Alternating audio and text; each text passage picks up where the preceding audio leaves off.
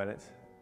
I rowed in 2013 for the Oxford Blue Boat, and I'm currently on the British national squad.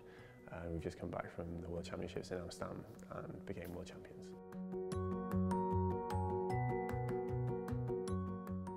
Tough.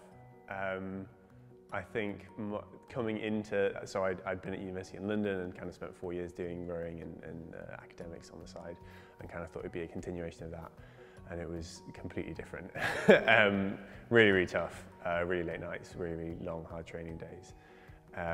It was made easier by the fact that the boat race is a really incredible opportunity, and so I kind of pull myself through it, but really hard going, really, really hard going.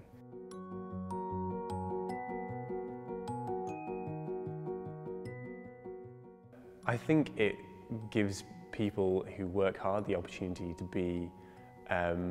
be properly recognised for the efforts they put in. You know, I think that the boat race is a really difficult physical and mental exercise, and I think it's a real shame that for years women haven't been afforded the same recognition that the men have, purely because of the fact it's on TV.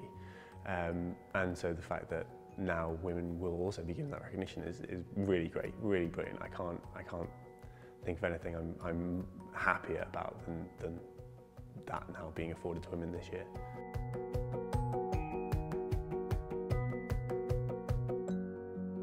I mean, I don't need to give these girls any advice. They all know what they're doing. They've all done races like this before. Some of them are so much more experienced than me, it doesn't bear thinking. I think some of them have beaten me, in fact. So any advice I give them would kind of be a little short-sighted. The boat race is something unique in itself, but they've all done tri-lates, so they have good experience of what it's like.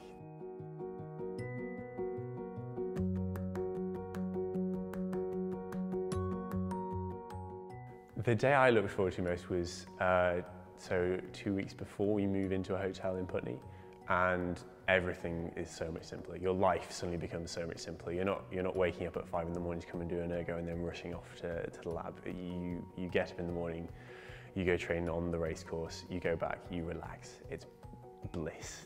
From that moment on, everything gets a little bit better until the race day, and then everything gets horrible again. But yeah, that was probably the day I was looking forward to most, the day where I could say, okay, this is now my focus, this is what I need to think about, and this is what I'm now allowed to purely think about.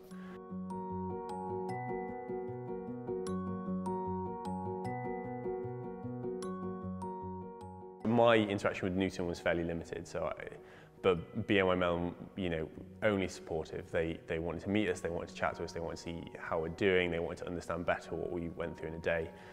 They wanted us to come to offices that they have in London. They were really very motivated and excited to be a part of this as much as they could. And I think that, like with any new relationship, I think it takes time for you to understand each other and to understand what's possible. And I've no doubt that as the years have gone forward, both parties have become more well acquainted with what the other party is capable of and how best they can, help to accentuate each other's positives and maybe improve each other's negatives a little bit.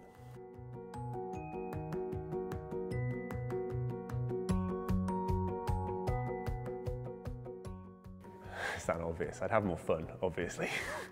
Go out more.